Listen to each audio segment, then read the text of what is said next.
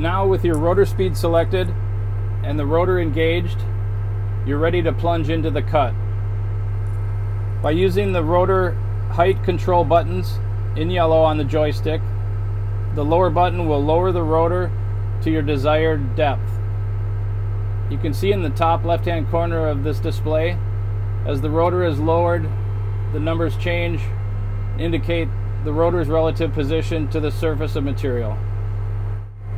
There is also a visual indicator at the lower right-hand corner of the display that gives a pictorial reference of relative rotor position, again in relation to the surface of material, or the zero set point for rotor depth.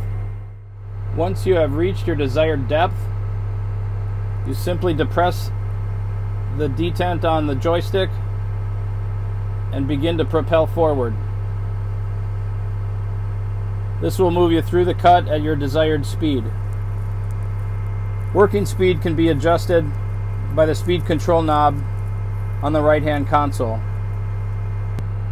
Once in the cut,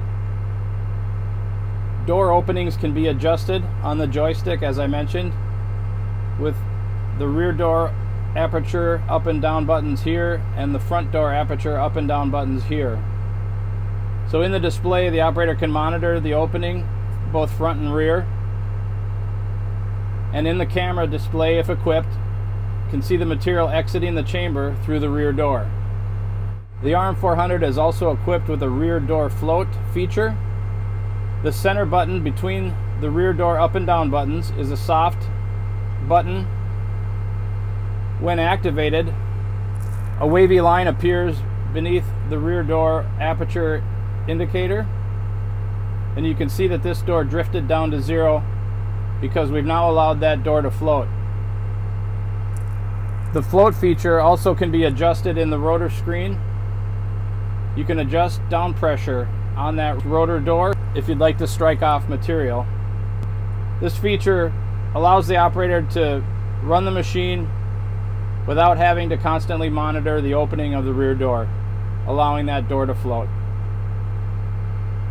If the rotor door opening switches are touched to adjust rotor door, the machine automatically comes out of the float mode. So if rotor door float is desired after that adjustment is made, simply touch the soft button between the up and down switches and the rotor door will be back in float mode as indicated by the wavy line.